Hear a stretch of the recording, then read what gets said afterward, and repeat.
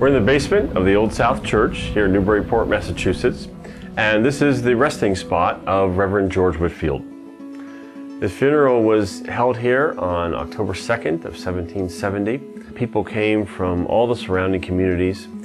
The newspaper in Portsmouth, New Hampshire at the time reported that over 8,000 people were in attendance. What was the impact of Whitefield's life? His preaching had produced thousands of people who believed in Jesus Christ, and they had a tremendous impact, not only in their communities, but also in their churches. He also had an impact politically. The focus that he preached on personal responsibility and personal faith.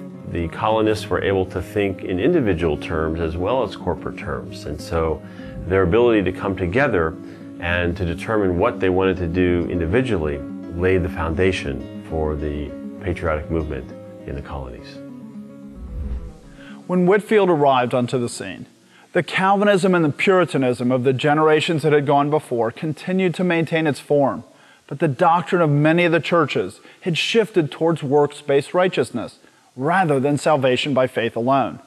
Rather than the focus being on the Holy Spirit working in them, it became on man's work. Cultural Christianity was still there, but it had lost its theological foundations. For example, many theological leaders, even the more biblical, believed that it was fine for the clergy to be unsaved. They thought that they would still have a significant positive influence, whether or not they actually believed what they were teaching.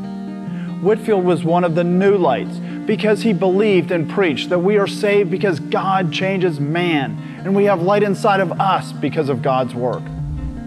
Most of the pastors at the time believed that man's work made him right with God, so Whitefield was widely considered to be a heretic.